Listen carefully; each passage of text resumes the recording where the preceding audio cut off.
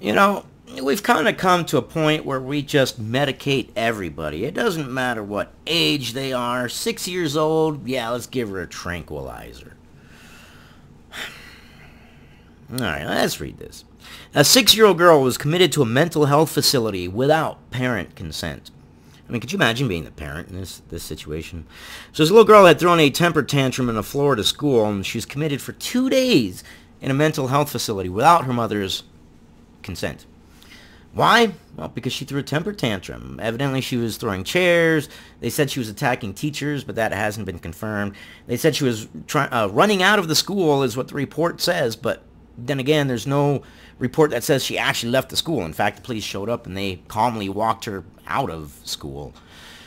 But let's read this.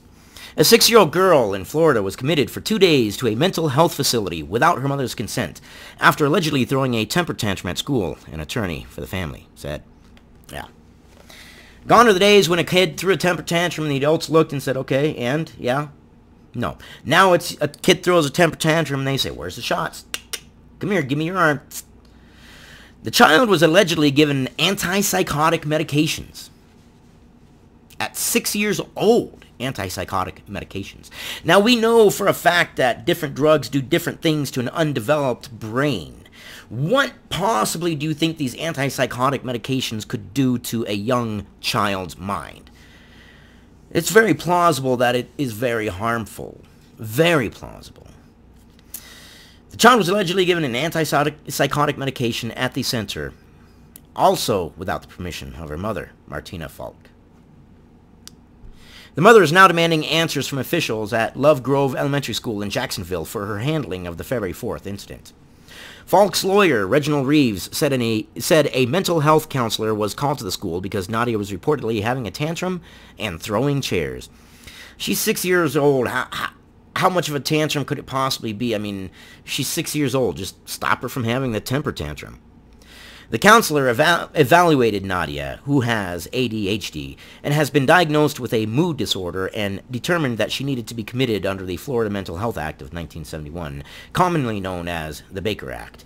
I'm familiar with tactics pretty much like this. My brother was taken away from my home when I was 12, he was 13, and I pretty much had never seen him again after that moment. But they put him in a mental institution.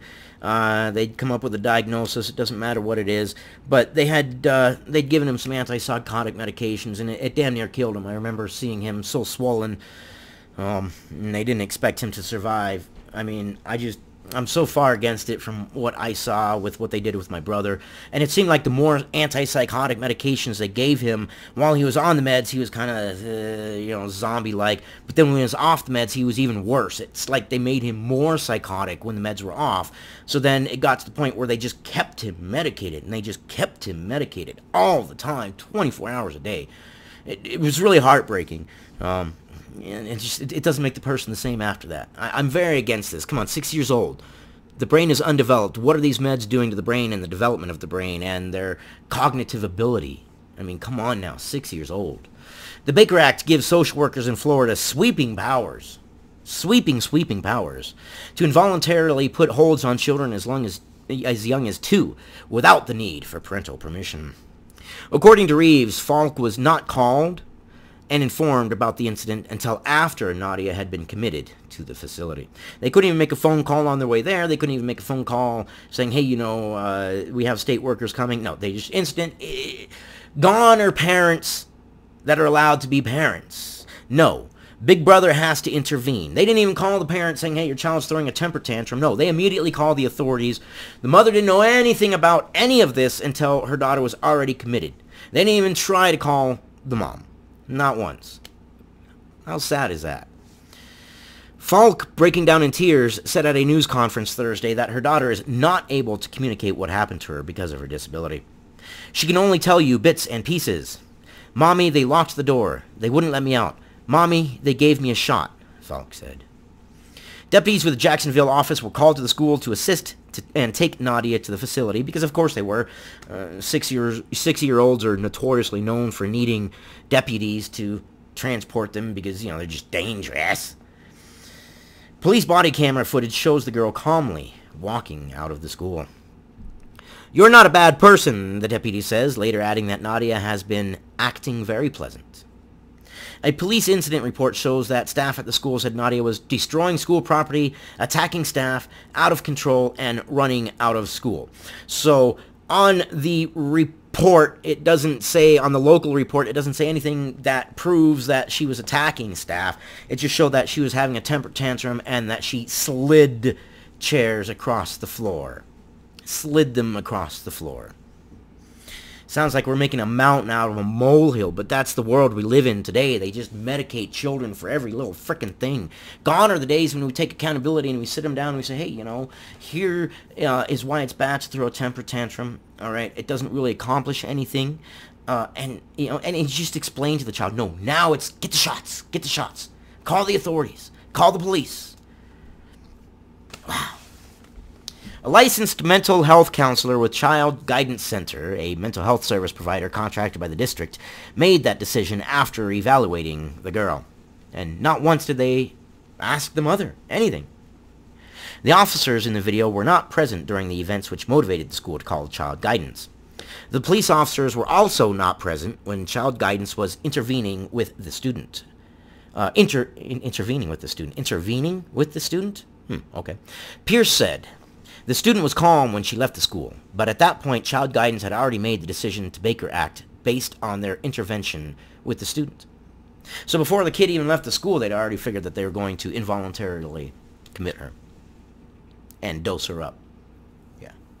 Let's drug them up. Let's drug our youth up. Let's drug our future. Let's totally destroy any chance of any cognitive ability of our future and just drug them all up. According to Pierce, the school only calls for assistance from a counselor with Child Guidance Center when a student is displaying behavior deemed either a risk to themselves or others. She said several steps are followed. Yeah, but I mean, come on now. We're in a day and age where a child can't even go out on the playground and play cops and robbers and pew, pew, pew, you know, without people saying it's dangerous and it was threatening and call the authorities.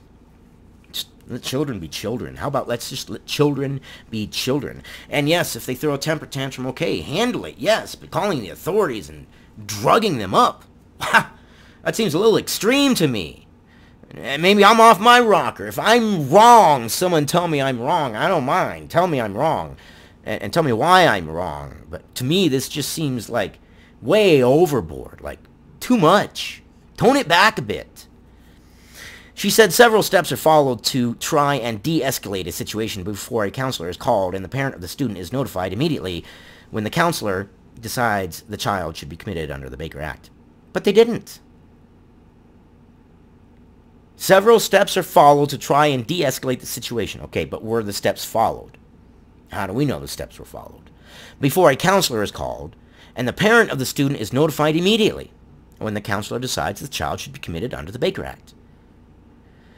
But they had decided that the child would be committed under the Baker Act before the child had even left the school and before they had even called the police. And then the mother didn't even know anything until after the child was already at the facility and had been committed. So why didn't they call the parents? Child Guidance Center did not immediately return a request for comment on Saturday. Of course they didn't. They never do.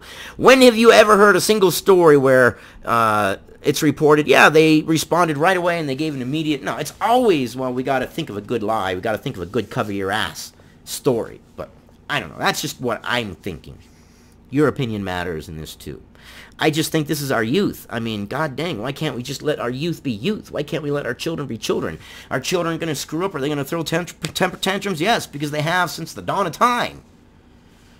But going over to committing and drugging a child and exposing him not only to the system like that where, okay, now she's been locked in a room. How do you think that's going to make her feel?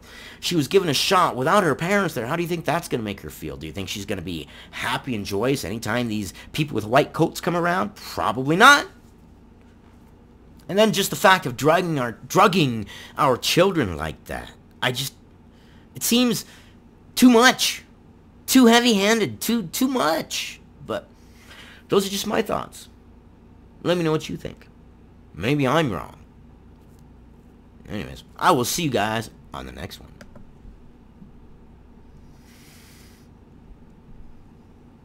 That is, if my thing ever shuts off.